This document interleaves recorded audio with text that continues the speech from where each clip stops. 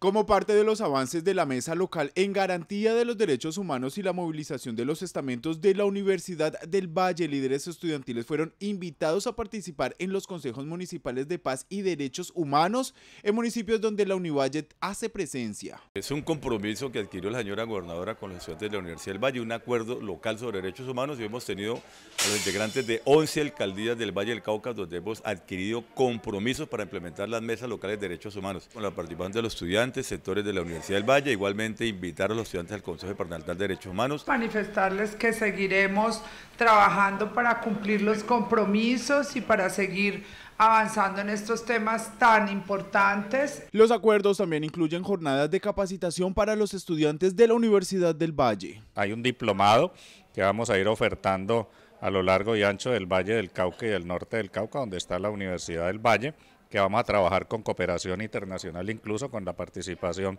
de Naciones Unidas, y donde hemos concertado los contenidos con los propios líderes estudiantiles. La participación de los líderes estudiantiles se cumplirá en los 11 municipios donde la Universidad del Valle tiene sedes regionales.